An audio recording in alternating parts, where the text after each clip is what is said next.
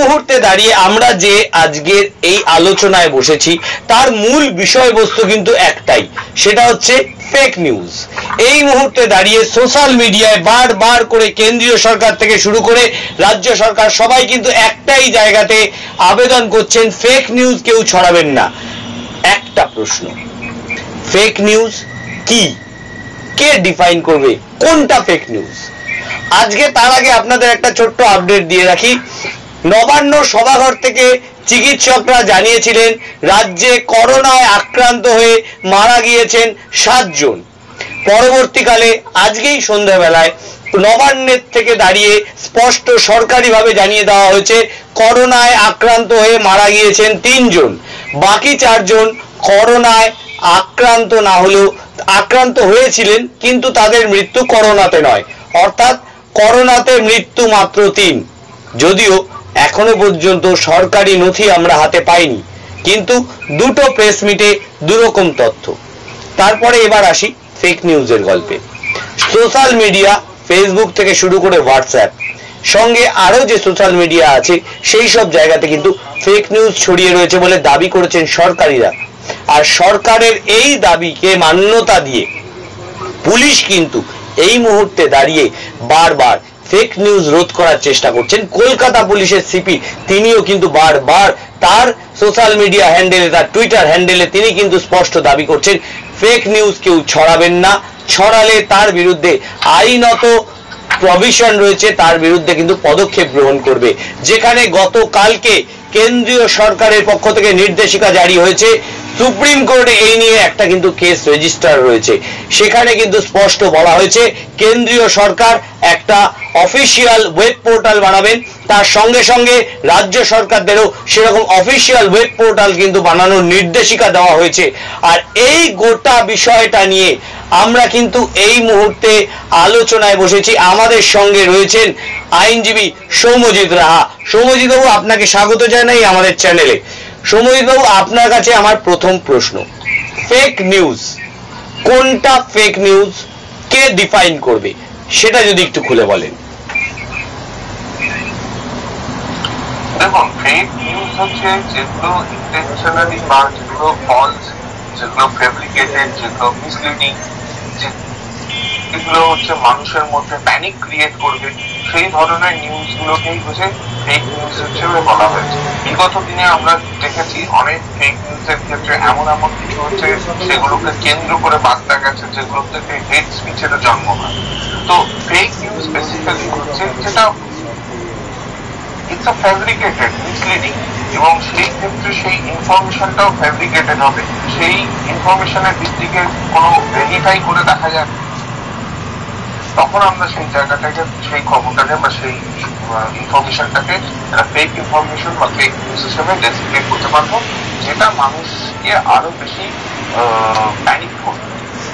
এই মুহূর্তে দাঁড়িয়ে কিন্তু সরকারিভাবে বারবার বলা হচ্ছে ফেক নিউজ ছড়াবেন না, ফেক নিউজ সোশ্যাল মিডিয়ায় ছড়াবেন না।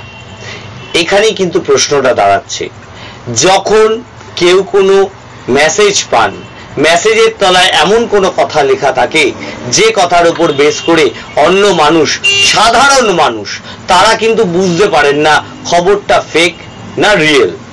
এই ডেফিনিশনটা কে দেবেন, যদি এই বিষয়টা একটু ক্লিয়ার করেন।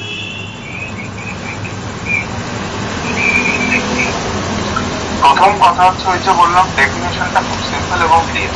এখন এই ফেক নিউজের জিনিস, ফেক নিউজের কনসেপ্টটা বা ফেক নিউজের রেলিভেন্সটা এখন খেয়াল হচ্ছে না। যে ফেক নিউজের ফলে ধরুন আজকে একটা জায়গায় কোনো অঞ্চলে যদি হচ্ছে 5টা হচ্ছে কোনো জায়গায় করোনা পজিটিভিটি পাওয়া গেল, কেউ যদি সেটা 50 করে হচ্ছে খবর হিসেবে ছড়ায়, তাহলে অটোমেটিক্যালি সেই এলাকাটায় একটা ব্যাপক হারে প্যানিক ক্রিয়েট হবে। এখানে পরিষ্কার ক্লিয়ার বলে দেওয়া হচ্ছে যে যেই ধরনের খবর, যেটা আমি যার ম্যাগনিটিউড আছে, সেই ম্যাগনিটিউডটাকে যদি আমি বাড়িয়ে বলতে পারি, বাড়িয়ে বলি, সিভিয়ারিটিটা আমি অন্যভাবে দেখাই, সেই জায়গাটা অটোমেটিক্যালি মানুষের মধ্যে আতঙ্ক সৃষ্টি হবে। সেইটাকে ধরে হচ্ছে কিন্তু ফেক নিউজ বলা হবে। একটা জায়গা এখানে একটুখানি তুলে ধরি, যেটা অনেক সুপ্রিম কোর্টও বলেছে, ওয়ার্ল্ড হেলথ অর্গানাইজেশনের ডিরেক্টর জেনারেল একটা কথা খুব ক্লিয়ারলি বলেছেন, we are not just fighting an epidemic, we are fighting an infodemic. False news spreads faster and more easily than this virus and is just as dangerous. এইগুলো guideline কিন্তু শুধু আমাদের দেশের ক্ষেত্রে প্রযোজ্য হচ্ছে তা নয়, এটা সারা বিশ্বের ক্ষেত্রে কিন্তু এই ফেক নিউজের সমস্যাটা আছে এবং সেইটাকে মাথায় রেখেই হচ্ছে সমস্ত জায়গায় এত আটাশোটা ভাবে এবং বুঝিয়ে আইনের প্রয়োগ বা বেঁধে নামা আছে।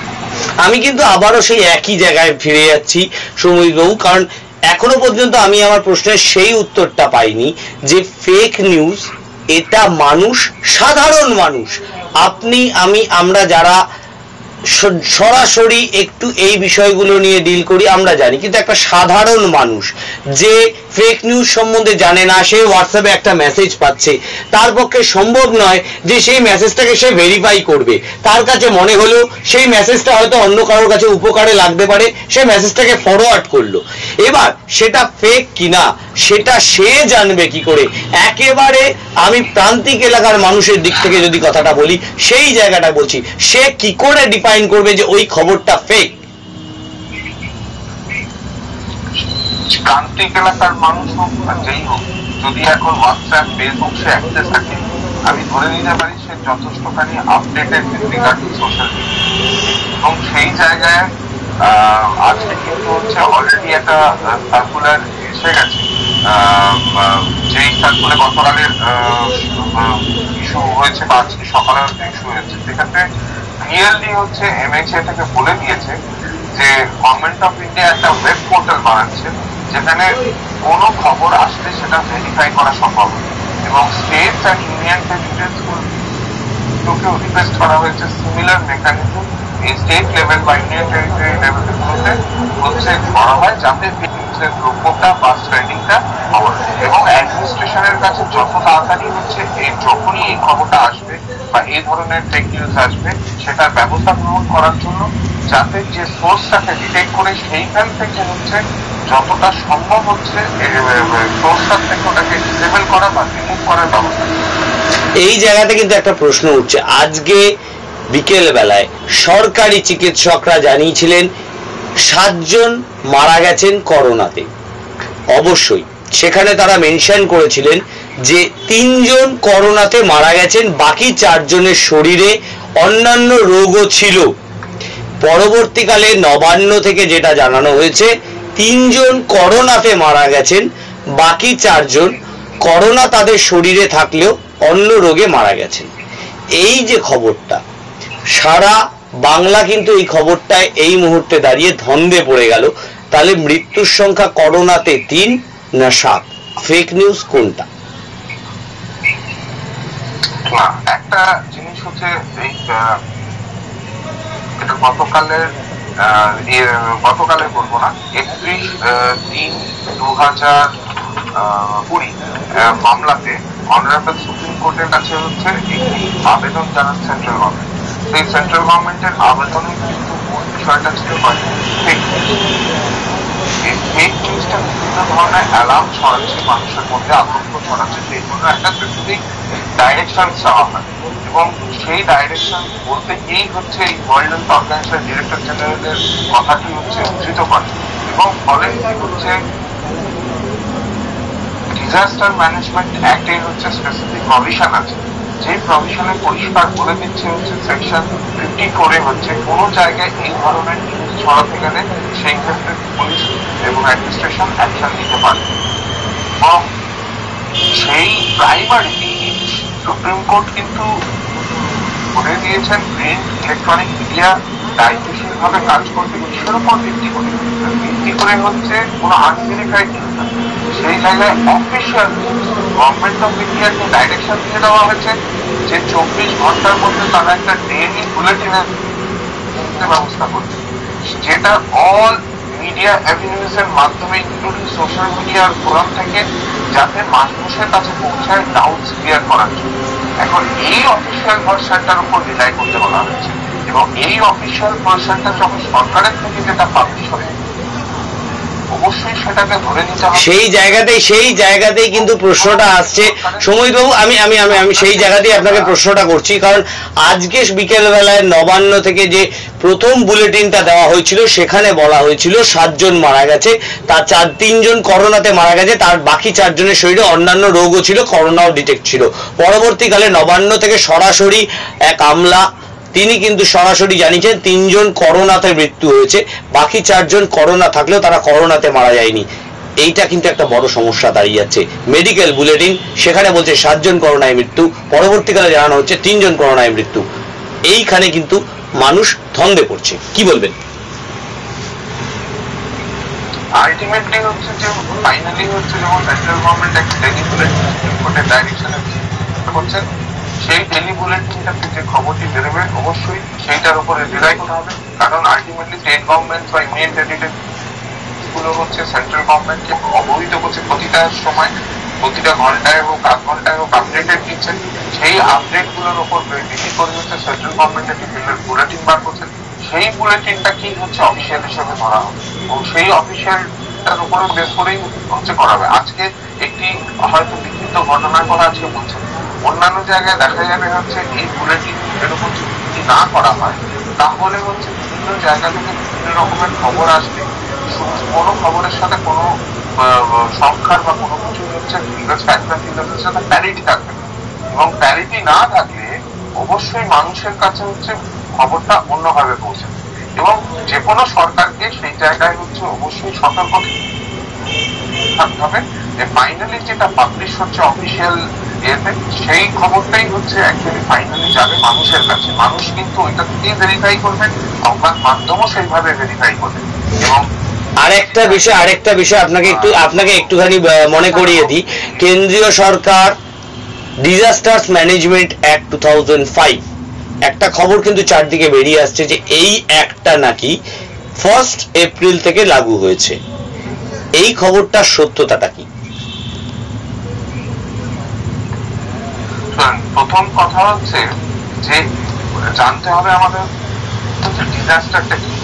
ডিজাস্টার বিষয়টা কি? ডিজাস্টার হচ্ছে যে কোনো ধরনের ক্যাটাস্ট্রফি বা ক্যালামিটি বা গ্রেভ অকারেন্স যদি জীবনহানি হয় যেটা বিয়ন্ড নর্মাল পরিস্থিতিতে কন্ট্রোল করার বাইরে, ট্যাকেল করা যাচ্ছে না, তাকেই কিন্তু ডিজাস্টার বলা হয়।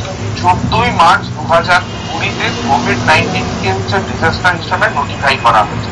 যেই মুহূর্তে ডিজাস্টার হিসেবে নোটিফাই করা হলো, ডিজাস্টার ম্যানেজমেন্ট অ্যাক্ট 2005 কিন্তু তার কাজ সেটাকে ডিসাইডিং টু মোশন, এবং সেই মর্মে দাঁড়িয়ে হচ্ছে বিভিন্ন ধরনের হচ্ছে তার মধ্যে যে সেকশনস গুলো আছে, প্রভিশনস গুলো আছে, সেই প্রভিশনস গুলো কামস ইনটু প্লে, এবং সেই প্রভিশন অনুযায়ী হচ্ছে বিভিন্ন পেনাল প্রভিশনও আছে। সেই ক্ষেত্রে মানুষ যদি হচ্ছে কেউ কোনো জায়গায় অফিসিয়াল কাজ করতে যাচ্ছে ওই অ্যাক্টের আওতাতে বাধা দিলে যেমন সেটা অফেন্স, যেমন কেউ ফলস ক্লেম করে যদি কোনো রিলিফ চেয়ে সেক্ষেত্রেও একটা অফেন্সের সাথে করতে হবে। কোনো ক্ষেত্রে হচ্ছে রিলিফ এর জন্য যে মালপত্র আসছে বা টাকা আসছে সেগুলো তছরূপের ক্ষেত্রেও যেমন হবে, তেমন মোস্ট ইম্পর্টেন্টলি হচ্ছে ফলস ওয়ার্নিং এর ক্ষেত্রেও হচ্ছে মানে যে এটা আরো বলছি এখন এই সেটার ক্ষেত্রে স্পেসিফিক প্রভিশন হিসেবে সেকশন দেওয়া আছে এবং অলরেডি সেটা নিয়ে আলোচনা করে। আপনার কাছে আমার শেষ প্রশ্ন আজকে, ফেক নিউজ যদি কেউ ছড়িয়ে দেয় তাহলে আইনের প্রভিশন কি আছে, কি হতে পারে? এই পরিস্থিতিতে ফেক নিউজের ক্ষেত্রে সেকশন 34 ডিজাস্টার ম্যানেজমেন্ট অ্যাক্ট 2005 হচ্ছে তাকে প্রসিকিউট করা যাবে। সেই ক্ষেত্রে হচ্ছে যদি প্রমাণ হয় তাহলে সর্বোচ্চ তার 1 বছরের সাজা এবং জরিমানা দুটোই হতে পারে। এই ক্ষেত্রে এই ফেক নিউজ করবার আগে সেটাকে ফেক প্রমাণিত করতে গেলে সরকারি নথি সেটা বাধ্যতামূলক, সেই জিনিসটা না করে সেটাকে ফেক কি বলা যায়? লাস্ট প্রশ্ন এটা।